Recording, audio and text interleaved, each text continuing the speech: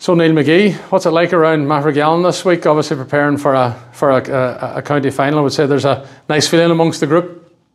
Within the group there is just kind of quite enough buzz around the parish at the minute, like. But see, they're out putting flags up and stuff there last night, so probably buzz will pick up now over the weekend. But it's been fairly low key so far, like.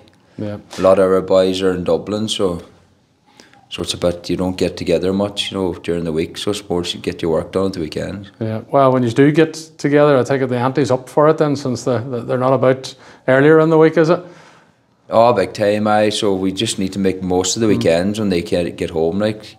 The likes of James there, just passing on his way home from Dublin, like. So we just need to make the most of the weekends. Now Saturday, Sunday, make every minute count, like, because we don't get together much during the week. Yeah.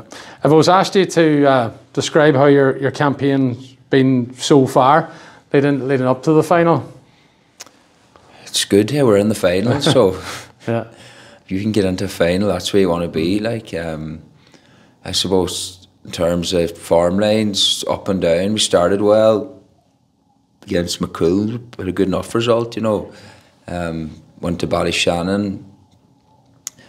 We were probably in control for the first 35-40 minutes of that game. They got up and got 2 goals in 2 minutes. Like, so, you know yourself, when you're behind Ballyshannon, then they're a hard team to break down, and it kind of suited them then. And we picked up results along the way. We had a couple of tough battles with Dunlow.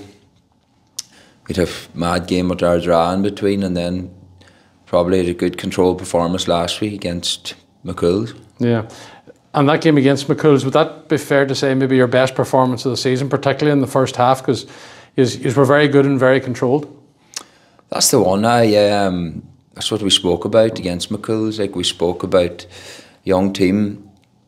We watched the game against Glenswally. It was kind of a mad game. They were up and down, and it could have went anyway all through. But we spoke about getting a foothold in the game and maybe getting a bit of control then, and that's just the way the game panned out. Keep the goals out, and we knew we'd be in with a good shout. Yeah, well, he's running with a shout now of getting your hands on the Dr. Maguire Cup, and he's won it back in 2018, Neil, and then he's lost out in that trilogy against Niamh Connell. At that period, he's had a very, very talented group, and some might say maybe that Gweedore team underachieved given how good you were. How important is it now that you sort of put that to bed and you step up the next day? And what level of performance is it going to take?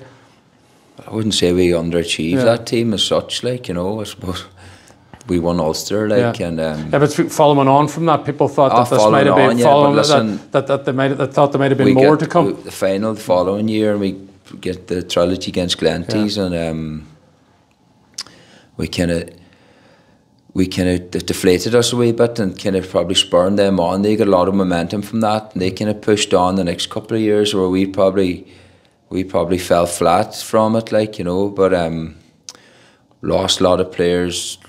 A lot of players retired, so that's a different team now, like, Yeah. How many of the team that won Ulster still involved? Who's playing? Myself, Eamon, Dara, Gary. There's about 6 or 7. About 6 or 7 still involved. There's Owen McNeilis, Niall Friel, 6, 7, 8. A couple of James Boyle, Peter, Shane Ferry. They're all featuring regularly. They're all featuring again this year now, but still, it's probably half a team, like, Yeah. What level of performance is it going to take then the next day?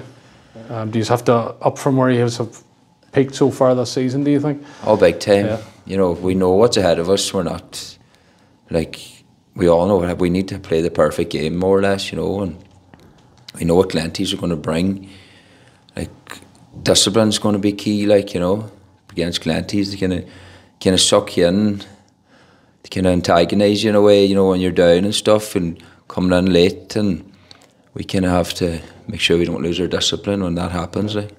You will be seen probably as underdogs for this, given the fact that... Oh, definitely, we are underdogs, You don't mind that, do you? No, we're happy enough, like, but listen, I know a final, it's on the day, like. As I said, we're going to nearly have to play the perfect game. Yeah, well, listen, Neil, thanks for talking to us, and we wish you the very best luck in the final. Yeah.